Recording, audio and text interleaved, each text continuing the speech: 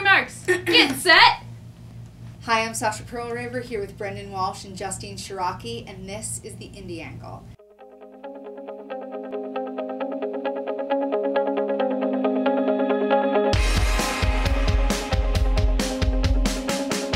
This week we've got an interview with Shana Feste, the writer-director of Country Strong, and we have a tip from Michel Gondry, the director of The Green Hornet and other amazing films like Eternal Sunshine of the Spotless Mind.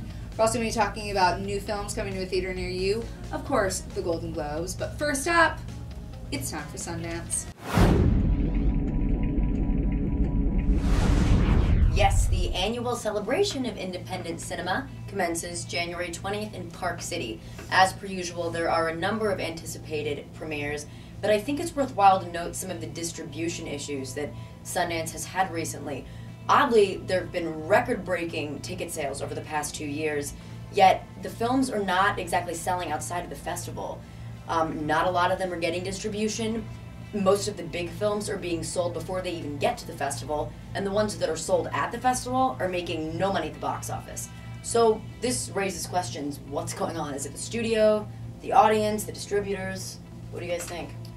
I think the festival has made a conscious effort over the last couple of years, especially last year, to select movies to show that are going to be especially challenging and difficult to watch or sit through. And these are the kind of things that are not attractive to distributors. They're not going to want to purchase these things because they're so out there and far from the Hollywood sensibility that they want to invest in. See, but I find that really hard to believe because all of the films at Sundance have big names attached to them, whether it's a director or a star. And the thing is I am so sick and tired of somebody saying that a film is good because it's hard to watch. Why can't a film be great because it's really, really funny or very well written? I don't understand why independent cinema always has to be something that's a taxing experience. Why can't it just be about doing something outside of the norm, not something that's going to make me want to jump off a bridge? Right, like why can't an independent film also have commercial appeal? Like what is the big deal? Well, and the thing that is a little bit interesting about that though is one of my favorite films that came out of Sundance a few years ago was 500 Days of Summer, which was very commercial. It was a great romantic comedy that was sort of outside of the vein of what we've seen, but a little When Harry Met Sally-ish, and that tanked at the box office.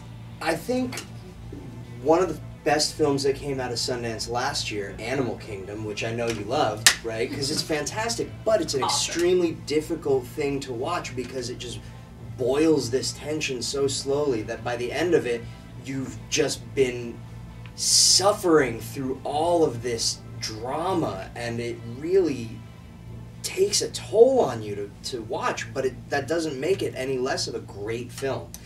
By the way, another thing I want to talk about, now that we're on the subject of Sundance, is Kevin Smith's new film, Red State. Now, love him or hate him, Kevin Smith's best movies come from when he takes a chance. He's putting himself on the line in some way or another. Clerks was made entirely on credit card debt. Dogma was made knowing that he was going to piss off the religious, the Catholic League. Do you really think Dogma is one of Kevin Smith's best films? I do. Really? I do. That's okay, I think Chasing Amy is. Continue. Okay, no, also a great movie. Love that movie. But again, he took a great risk by putting himself, his own personal story, on the line in a way that he hadn't in any of the others. But he spent the last few films really inside his comfort zone. These cheeky, raunchy comedies that are starring all of his buddies. Especially Zach and Miri, they've got studio actors and studio funding. Like it's kind of Cop Out. Right. Oh. Well, he didn't write that. So anyway, let's take a look at the trailer for Red State. I see the promise of all forgiveness to set you free.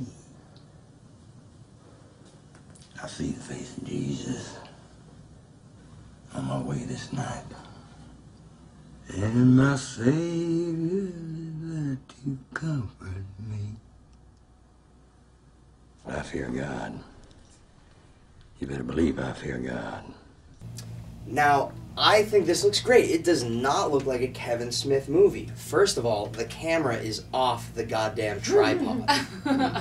There's movement. It might be shaky handheld, but he's trying something new.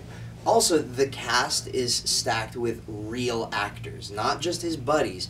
You've got Melissa Leo, you've got Michael Parks, the sheriff from Kill Bill and from Dusk Till Dawn, and then you've got the always fantastic John Goodman. I can't wait to see what these guys do with some verbose Kevin Smith dialogue. But let's talk about John Goodman for a minute. Let's talk about John Goodman. Actually, what we're going to be doing is we're introducing a new segment here. It's called The Watch List. And every week we're going to talk about somebody who's doing exceptional work, whether it's an actor, a director, a writer. And this week, it's all about John Goodman.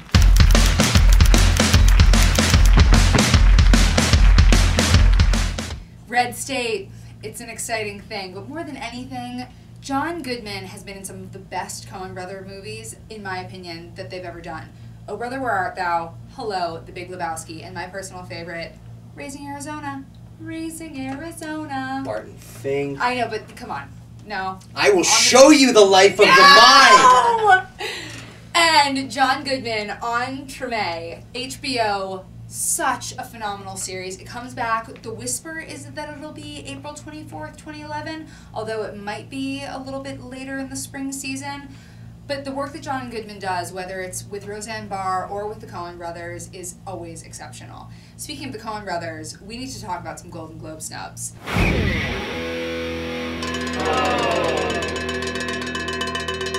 I am still reeling over the fact that True Grit, which in my opinion is one of the best comedies to come out in the last decade, was completely ignored, and The Tourist is up for major nominations. And Johnny Depp, I love Johnny Depp, but Alice in Wonderland and Where the Hell is Lost on the TV nominations. My beloved Lost, which wrapped up its finale in May, totally ignored. Terry O'Quinn, nowhere to be found. Matthew Fox, nowhere to be found. The Hollywood Foreign Press is a weird bunch, but I gotta tell you, this year at the Golden Globes, the snubs are blaring. If Christopher Nolan decided to put the Riddler in the new Batman, which he won't, I think Michael Emerson would be the best choice for that character. We have to make a phone call because that's amazing. There was a number of like really weird, there's a lot of weird sort of, the foreign press just, I don't understand. I think they just want bold print names to get to the ceremony. They just want to get the pictures of the celebrities and their wives and their fabulous outfits. They'll do anything to get Johnny Depp and Angela and all these people on a red carpet. I do have to say though, it is my favorite award ceremony because everybody gets ragingly drunk and that is fun to watch. Speaking of stuff that's fun to watch, Brennan, what's the video of the week?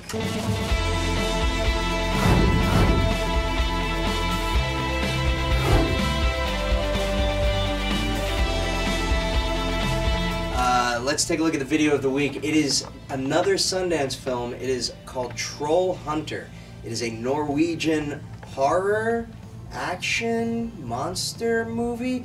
It really looks like a good time. Let's check out the trailer. Hovedgruppen bergtroll og skogsrå. Se her, Thomas. Æsj. Raglefant, tusseland, limtusse. Troll! Løp for faen!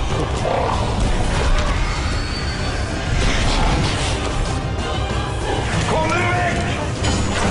Du, jeg skal faen ikke inn der, altså.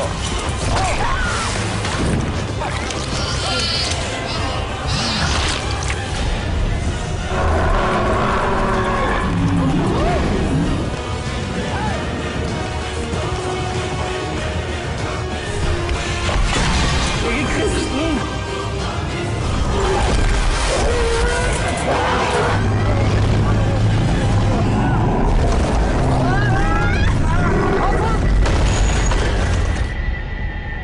I'm really excited for this movie. I think it looks like a lot of fun. I think it looks like one of those things where it has like 3 different kinds of movies inside of it. The way District 9 did. It starts off as a documentary and then becomes a horror, and then all of a sudden it's an action comedy. I think that's going to be really exciting. I don't know. I feel like it's sort of this weird hybrid of Cloverfield and the Blair Witch Project, but maybe it's the Norwegian sense of humor that I'm just not getting. I know that you've been obsessed with this movie for a while. I would definitely give it the benefit of the doubt, but there's something about it where I don't know if it's supposed to be stupid or funny, and I can't really decide which one I think it is. Right, they need to commit to something. I understand you appreciating they're trying to mix like 15 different movie styles into one, but it's just a mess. I feel like you gotta pick one angle and go with it. I think it's going to have a stronger sense of fun than Blair Witch or Cloverfield did, and I think that's what's going to make it worthwhile. Which would you rather it be? Dark and serious or fun and exciting? There's no way that a 40-foot troll is going to get a dark and serious response from people. That's just not going to happen. Okay. All right. Well, we'll see how it turns out. Speaking of mixing genres and things being maybe dark and serious or really, really funny, it was just announced that Kiefer Sutherland is doing a new series, but he's not doing it on television. He's doing it on Hulu. It's called The Confession. It will be broken up into 10 episodes that are all 5 to 7 minutes long, and it's about a hitman who begins each episode by confessing his sins to a priest, and then the story is told supposedly in wild action sequences in flashbacks. Really? Yeah. I had no idea about that. That actually sounds kind of tight. Really? On Hulu? On Hulu? Hulu. What's he gonna, like, I just can't see that. Like, what? Well, I think it's interesting that they're legitimizing web series. I mean, Funny or Die Does is it, kind though? of... Well, you've got an A-list actor in it. Hulu has already begun charging premiums for certain content. This is practically a step to making them their own internet network. This could be the start of a revolution. It could It's be. gonna be big It's for the internet. Kiefer Sutherland's gonna change it all, people. But, like, I don't know. I like the idea of TV being on TV. I don't want Me TV too. on my computer. And I just don't know what TV actor's thrilled to jump to the internet. Like, it just doesn't make any sense. Like, I don't... the unemployed ones. Yeah, I guess so. But, like, Kiefer Sutherland's not that pathetic these days, is he? He's Is just it- as is he unemployed as every other non-working actor in Hollywood. He could live off of that Lost Boys money for a Yeah. long time. He'll be fine. Yeah.